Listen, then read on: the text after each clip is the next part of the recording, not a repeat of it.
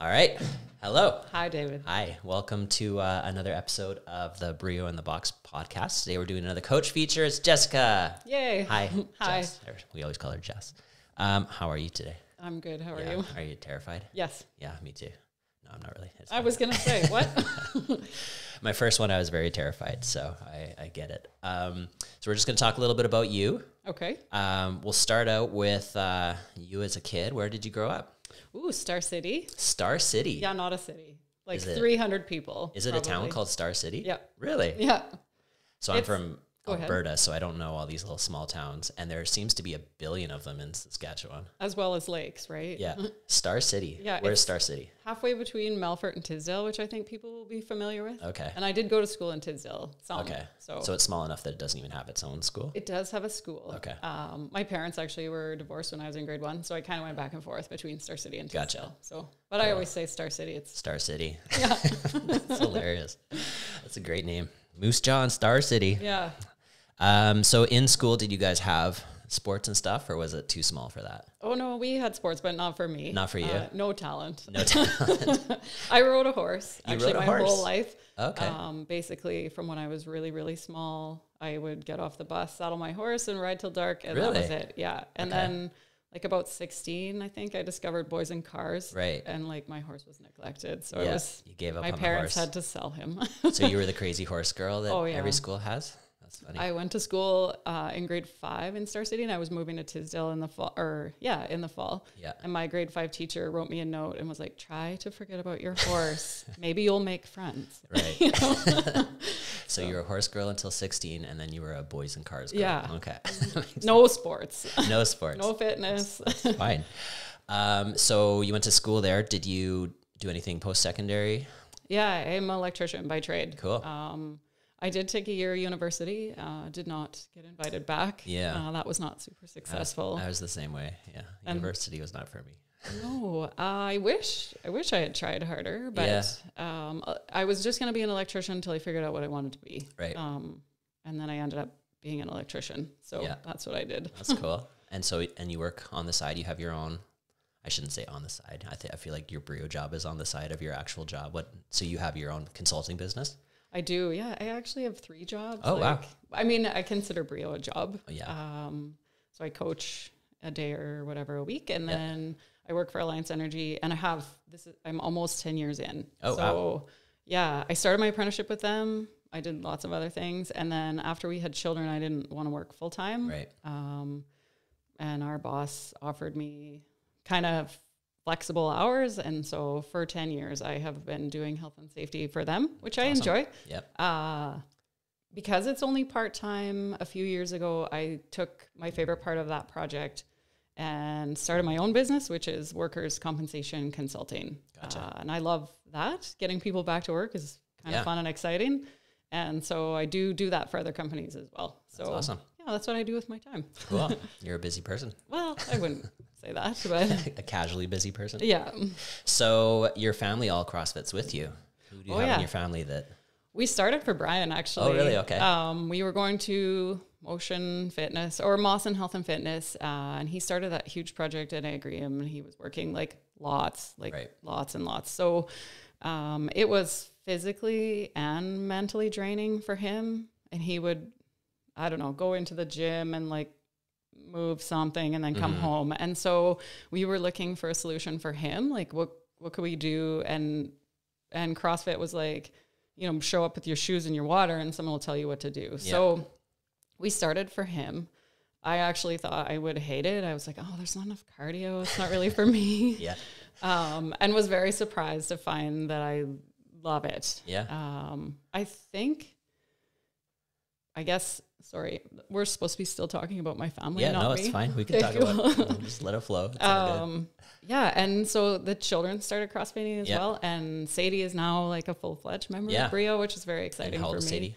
14. 14. Yeah. Yeah. So she can officially do the Open this year. Yes, Jocelyn already talked to her, and so this will be my first year in the Open too. Oh, really? That's cool. Yeah, 9 years in, I guess. Yeah. Is the magic number. So And then Grady does it with the kids program one. he does, yeah, and it's really great for him. At the beginning of COVID, I guess the gym was shut down, and so then we're trying to work out as a family. Yeah. And I noticed that he would squat basically on one leg. Oh, really? And he was doing everything on one leg. And so because my chiropractor will take texts and phone calls, I was like, what is going on here? Because everything is shut down. I can't do anything about it. Yeah. And so she gave us some tips, and he's been working on it. He saw Tyler, like, from Mackie Physio about it as well. And so he has a prehab routine he has to do. Yeah. But I think it's so great for the kids. Like Sadie, when I was 14, I just wanted to be skinny, right? And she wants to be fit. And I'm like, amen. That's a great goal. That's super awesome. Yeah. Yeah. So I was happy about that. Jocelyn's talked about it before, where very traditionally, like, bodybuilding training tough, it's like making yourself less, right? It's like losing weight and getting smaller and getting more petite, whereas CrossFit is more like, what can I do? Like, what can I achieve? Like more, you know, it's, I think, way healthier for kids. Super. And for body image for girls and everything. So I'm really happy. And like, she could have a worse influence than Jocelyn, right? Like, for sure. I was like, if I would have had access to like that information when I was 14, I just wish, right? Like I would be so much happier. But if I could go back in time, that's like a main thing I would do. I spent my teenage years playing video games and eating pizza pops in my friend's basement. And me too. I wish I would have discovered it earlier. Okay, cool. And I apologize to Shirley because I forgot to ask her about her family, but she does as well have a family. So sorry, Shirley. I totally dropped the ball on that one. I've met them. They're lovely. Yeah, they're great people. We'll talk about them in a future podcast. So you said you wanted to start CrossFit for Brian, but how did you guys first discover it? It's a funny story, kind of. We were going to, like, I think it was called World Gym at the time. And I saw this poster and it was like, we're switching to bi-weekly payments. And I was like, oh, okay. From monthly or whatever. Yeah. And then it's cheap, I guess. Yeah. I noticed that they charged me the same, but there's like 2 extra payments. Okay. And so when I asked them about it, they said, well, when people notice, we offer them a free month. And I was like, yeah, but that's not a free month. I already paid for that month. Yeah. And so when we were looking around, somebody talked to us about CrossFit. I think it was actually Brian's cousin. And he's like, well, Jocelyn Mallard and her husband own that CrossFit on Central Avenue. You should go there. And I was like, oh, well, I knew her parents, right? Because when I was an apprentice electrician, they were renovating their house. So like 20 years ago.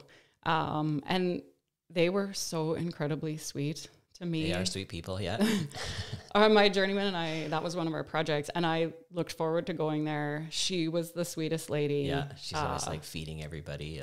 All the people that come by the house to do work, you get fed snacks and pies and stuff. She made coffee cake one time, and I probably had no lunch. Like I just was, super unhealthy, early 20s. And I just remember being so thankful at how sweet and nice she was. And so when we were looking around, fresh off the heels of like this weird billing thing with the other business, I think part of your program was like, if you don't want to come back, we don't want you to have to come back, and we just cancel your membership and you stop paying. And I was like, okay, that sounds way better than this weird contract thing. And I really like Jocelyn's parents. And so we ended up trying CrossFit and stayed, I guess. We went to a Bring a Friend, and it ended up being like super fun and way more cardio than you expected. Well, yeah. Do you remember you used to have a shirt that was, well, what do you do for fitness? I lift weights. And what do you do for cardio? Well, I lift weights faster. That's pretty much it, right? Sure. Like you just lift the weights faster. Yeah. So. I think that's always the big shock to the cardio people is when they first try CrossFit, they assume it's just weightlifting and stuff, and then they get destroyed cardio wise, and they're like, what? I thought I had cardio. I thought I was fit. I'm like, it's a different kind of cardio. It definitely is. No, that's good. So do you remember your first workout? Do you remember what we did on the Bring a Friend? I just remember it being box jumps because I did this weird jump down and like 2 jumps and back up because Braden, remember Braden? Yeah, he of course. Made a weird comment. And he's like, hey, you were at Bring a Friend. I remember that box jump. Like, okay. But the thing I think that really got me the most about CrossFit is things would make me frustrated in the rest of my life, like work or my husband sometimes, my kids. Shout out to Brian. Yeah. And I realized like I would walk in the building with this like hamster running on the wheel. I was thinking about things that made me angry. And now I sound like I have an anger issue, but after trying really hard and spending all my time counting and trying hard, the hamster, like I didn't even know I had a hamster, right? Yeah. Like it was just like, that was gone. That's awesome. And so one day I just realized, oh, I walk out of here and I'm really happy every day. Yeah. And it was from there that I was like, now I don't want to take a day off. I just want to be there and see my friends and laugh and have a good time and be very sweaty and tired and hungry and leave. That's awesome. Yeah. That's good. Mental health with the physical health. Yeah. So do you have any favorite movements that you enjoy? Oh yeah. Like anything light. Okay. Cause I don't like a heavy bar. Okay. I don't mind some pulling, like pull-ups and whatnot. Chest to bar or maybe my favorite. Really? Wall balls. I love a wall ball. There you go. You and Shirley are the opposite. She was talking about she hates wall balls. Okay, so I hate anything heavy and things I'm bad at. I Okay. hate those too. Yeah. So if you were going to make a workout, it would be like light thrusters and chest to bar pull-ups maybe? Yeah, Really? maybe. Yep. Crazy. I didn't mind that one yesterday. Was that yesterday where it was like light front squats, some thrusters, and a pulling movement? Yeah, we did the open workout repeat from 2021. Maybe. Yeah, 15 front squats, 30 toes to bar, 15 thrusters, and then you switch it up with chest to bar and bar muscle ups. That is a fun workout. That's a really good one. I always get crushed, but it's good. Maybe not the lifting at the end. It Yeah. didn't go that well, and Ray was sitting right there, and she's like, Jess, you just need to try harder. Yeah, that's like, it. I always try hard. That's the secret to success. You just got to try harder. Yeah, I haven't mastered that yet. So you like light stuff and you don't like heavy stuff. Yeah. That's fine. I feel like I'm the same. I'm just not meant to be a big, strong, crazy guy. I'm too skinny, too light. That is not my problem either. You don't I just think don't so? like to lift heavy things. Yeah, fair enough. I do like to lift the heavy things. And honestly, last Sunday's workout, that I was just super crushed by that, right? Yeah. The deadlift and then the handstand push-up. Yeah. And like forgot my own name. And then there was something afterwards, right? I was on the bike, just what is going on? Yeah. And I would walk out without my shoes and stuff. The like post-workout brain. Sometimes I feel like some people shouldn't even be driving after certain workouts, you know, where they're kind of like wobbly. It's like, you're borderline intoxicated right now. I told that to Sadie. We were just driving home and she asked me if I could drive around. I was like, Sadie, I almost feel impaired. We should I do a shouldn't be study one allowed. day and like compare reaction time and stuff to like alcohol versus like post-workout. Yeah, wad for brain. sure. That would be an interesting study. We're going to get like, it's going to be, CrossFit will be banned because of its, you know, intoxicating thing. Oh yeah, let's not do that. Let's not do that. Okay. Okay. We'll just keep it under the rug. So what made you want to start coaching? Oh, I didn't. You didn't want to? No, Yeah. I just love CrossFit and had meant to take level 1 for a long time, like before it even, like COVID, right before COVID got really serious. I was signed up to take a class. I was like, no, I really want to do this. And, you know, it was expensive, but I wanted to do it. Yeah. I would probably never have coached except for on the last day, Jason, like the other coach from the seminar said, okay, now go out and practice on your friends and family. And I was like, what? And I realized it's actually really fun to teach people like to deadlift or to back squat or things like that they don't typically do. That teaching my Auntie Lori, teaching her or showing her movements like that and kind of trying to correlate it with grocery shopping or things like that, how every day you need to be able to do this. Yeah. To me, that is so rewarding. Like, you have knee pain? Well, let me watch you squat, right? And I do that in my everyday life and my other job where it's like, oh, my knees hurt. And I'm like, okay, well, let me just come out and see what you're doing on the job site and realize like, oh, okay, if I could just give you a few tips, I think that you will get over it or whatever. That's awesome. Yeah, no, it's So you went into the level 1 without any intention to coach, 0. and then you just started coaching in your garage. Yeah. That's awesome. And then level 2, I took level 2 in August too, just because it was close. And I was like, of course I want to take it. It's right here. It's right even in my gym. So yeah, we hosted it. And how long was it before that you had done your level 1? In January, and then level 2 was August. So So not that's even a very year. close together. Yeah. Yeah. Oh yeah. It was terrible actually. And then Jocelyn was also in that seminar. And I remember being like, oh, I wish she didn't watch me be an idiot.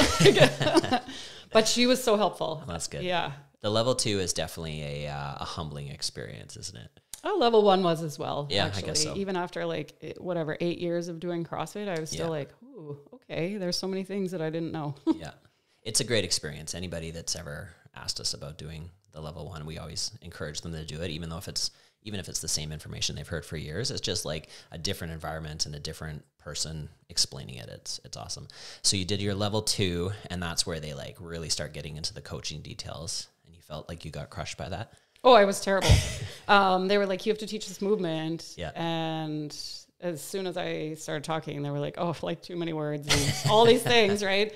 And then at the end, they're like, hey, go home and practice what we taught you. And I was like, I don't even know where to begin. And thankfully, Jocelyn was like, okay, every time I teach a movement, it's like, where do I put my hands? Where do I put my feet? What am I, where's this starting? And I was like, oh, okay, I can do this, right? So I did learn a lot. And sorry, but every day I coach, I learn a lot. Yeah, that's screw mistake. For sure. Absolutely, that's it. It's funny because everybody, they go into one of those scenarios, and even if they've been coaching for years, they get in front of a new environment, and it's like they've never coached before, and then you just freeze, and you're like, I don't even know what to do with my hands. And it's funny how a real life scenario, it just seems more natural than when you're like practicing with friends or whatever. But I think the best thing about the level 2 is it really like, it shows you how much better you can be, right? Which is great for all of us. And it helps you get there. It like, they do a very good job of not just like telling you what you're doing poorly, but like helping you get better at those areas you can improve on. That's exciting. So you're level 2 as well. Okay. What is we're just going to do some like quick fire ones. Oh, great. Yeah.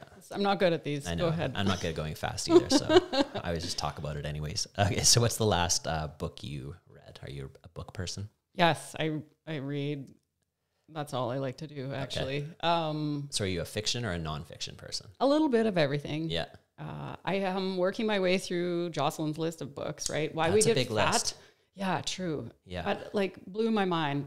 So slowly I like to kind of read a bit of that in with other books. I am reading the last one in the Outlander series from Diana Gabaldon. Some people will know that. I don't know that one. They're all like 900 pages. Oh, wow. Yeah. But I enjoy them. I like true crime, but I only allow myself one every so often because otherwise I think I'm probably being stalked for murder and but all these bad things will happen. But I do really enjoy them as well. So that's good. Lots. I read all the time. I actually hate TV. Oh yeah? Yeah. Do you do movies or anything or just? We do occasionally. Yeah. And then Brian and I watched Yellowstone. Oh yeah. Recently. Yeah. That was like. That's an interesting one. We finally have we had a show we could watch together, right? Like he doesn't like anything where people don't have their lives together. Okay. And I said they don't make TV about that. So we basically could not. But I don't like TV typically. I would prefer to read. That's cool. Kind of nerdy. Yeah. But I mean, Jocelyn's list is a big list, so I'll keep you busy for. I have my work cut out for me for sure. It's always funny whenever we read the same book together because she's so good at remembering facts, and she'll be like, "Wasn't it really interesting when they were talking about whatever?" And I'll be like, "Yeah, I remember that part of the book." And it was just like gone. Remind me, and then like paraphrase it for me. I know what you're talking about, but why don't you say it again, just so that we both are on the same page? Pineapple on pizza, yes or no? No, I don't actually like pizza either. Really? Oh no. Yeah. Okay, so if you're not going to do pizza, what's your go-to then? Oh, I wasn't prepared for this question. It's a tough one. You know what? One of my favorite things is to like broil the chicken in the oven and the chicken skin that's super crispy and delicious. Mm-hmm. I would rather do that. Yeah. Have you ever done pizza chicken? You like do that kind of thing with chicken breasts, and then you put like tomato sauce and cheese, and like if you want to do a topping like pepperoni or something on there. We've done that with the kids before. It's actually really good. Oh, I think I'm going to try that because what I don't like about the pizza is that the doughy stuff makes me not feel that great. So, and that's something we could actually get into because you recently started following more of what Jocelyn's been talking about for a while, right? You tend to you switched up your diet quite a bit. Life-changing, actually. Yeah. I'm so thankful that she did the seminars, and it was like, so what's the main change do you think you made? Like, would you call yourself keto or just like less grains, or what do you sort of do? Maybe I'm close-ish to keto. I never have checked.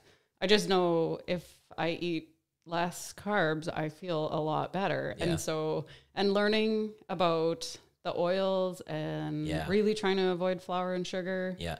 Vegetable oils. Those really helped her. She did the like intro nutrition one more time, and Sadie was willing to come and see. And at first she would like kind of glare at me things that she had heard me tell her. Okay. Right. But it was such good information, and like life-changing. Like I think what happened a year and a half ago, I was a disaster, like skin and whatnot. And I asked Jocelyn if diet had anything to do with hormones. I'm still so embarrassed with that question because she was like, hormones are diet. Like it's all. And at that point I learned so much. Yeah.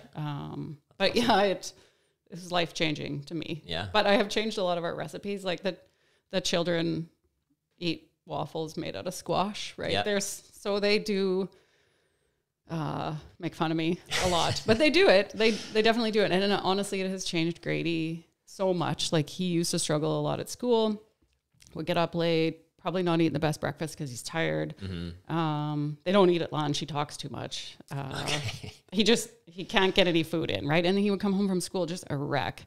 Yeah. So to get some fat and protein into him in the morning in the form typically of these squash waffles. You should call them squaffles. Some people do in my family that are teasing me. But his schooling has changed like 100%, yeah. Maybe a little bit as a maturity or whatever, but yeah. It has changed. That's awesome. Yeah. It's changed us. I'm so thankful for learning. That's good. Learning that. And Jocelyn's actually working on getting her Nutrition 101 thing as an online course. So that'll be available to people soon. Oh, I will share it yeah. with like everyone I know because it is good information for sure. That's awesome. Okay, back to our fast track ones. Sorry. Because we're just going so fast here. Are you an early bird or a night owl? Oh, early bird. Yeah, I am so nerdy, like in bed at 9 o'clock. Yeah. And you do our Tuesday morning shift, so that's not a problem. You don't mind getting up early. It's actually like half an hour earlier than I normally would just to go there and work out. So it's okay. Yeah, you usually work out at 6 a.m. anyway, so. Which was a switch. Like we switched our schedule so that we could meet better with the kids sporting. So Brian and I started going at 6 a.m, and I got used to 6 a.m. Mm-hmm. I love it, right? I would go get out of bed, work out, come home, drink coffee and eat breakfast. And that's the way it is. But now that Sadie is a member, I'm having to shift to the evening, which is hard. Yeah. She's not a 6 a.m.er. Well, that class is really full too, right? Yeah, so I don't want to force her to get used to it if she doesn't really like it and other people want to be in it. So Joss and I are not really super early morning people, and it's just baffling how many people just love to get up and get it over with at 6 a.m. It's like our busiest class. Yeah. Well, like yesterday, I forgot that I worked out in the morning. You know, it's the afternoon. I'm like, oh yeah, I got to get ready to go to the gym. Oh no, I already did it today. Like it feels like yesterday. Yeah. Dash has that same problem. He forgets like what stuff happened today or yesterday or 3 days ago. Time is just a construct to him. So there you go. You and the 5-year-old. Are you a country music fan? I wouldn't call me a fan. Okay. I like a bit of everything. Yeah. Have you received complaints about my playlist? No.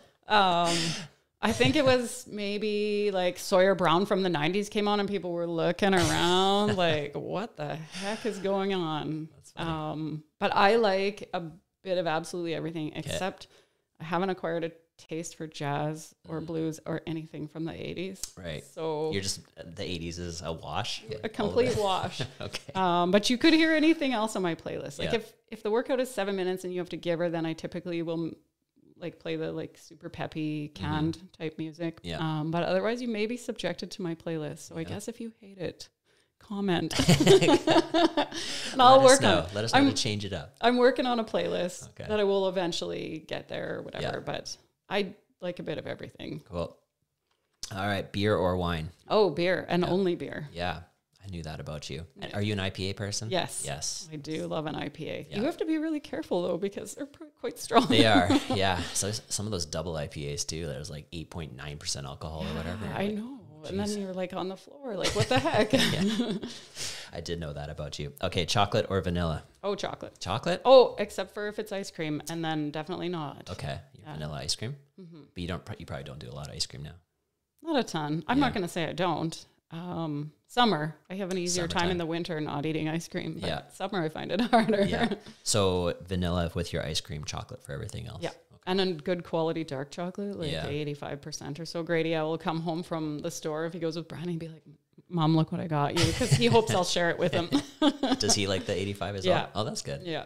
Yeah, that's what he'll eat anything though, like Wonder Bar, whatever. Yeah. But he does like a good quality chocolate. That's good, because some kids won't even like touch. They'll like take a bite of the 85 and they'll be like, oh, it's too bitter. It's not sugary enough for them. Right. But that's good. He enjoys it.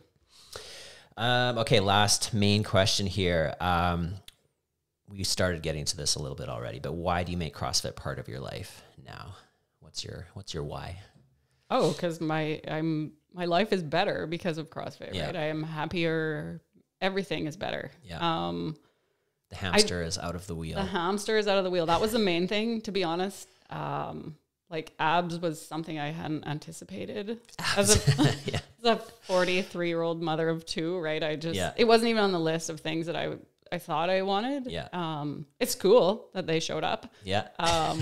But mainly it was because I am happier all over. Yeah. And I know starting my day doing hard things, it's like, I just feel more powerful. I feel stronger. I feel happier. That's awesome. I'm a nicer person. Yeah. I'm a better me. Yeah, that's awesome. And so I think making my family, not really making them, but encouraging them to do it as well, they are better too. Yeah. And so, and the whole lifestyle, like it's a great group of people, right? Yeah. Every single class, no matter what time of the day, there's people in it that I chat with, and everyone is there to try hard. You can't beat that. So that's why I do that. Absolutely. I think most of our members would say this is like their hour-long class is like the best hour of their day, right? It's just... Yeah, maybe like there's 7 to 10 minutes in there that I don't... that is so hard. Like the biking yesterday, that was really hard, actually. I know. But those bikes, they get you every time. I know. I don't like it, but I like it at the same... I like it after it's over. Yeah. So for sure. A sense of accomplishment. Awesome. Well, thank you so much for coming and chatting. Jess does our Tuesday mornings, and then fills in whenever we need her. You're very helpful. Thanks. Awesome. Our newest coach as well. And she's already a level 2. That's pretty good. Yeah, not say. You're going to be like a level 3 before you know it. Who knows? Maybe one day. Who knows? Yeah. Awesome. Well, thank you for coming and talking. Awesome. Thanks, David.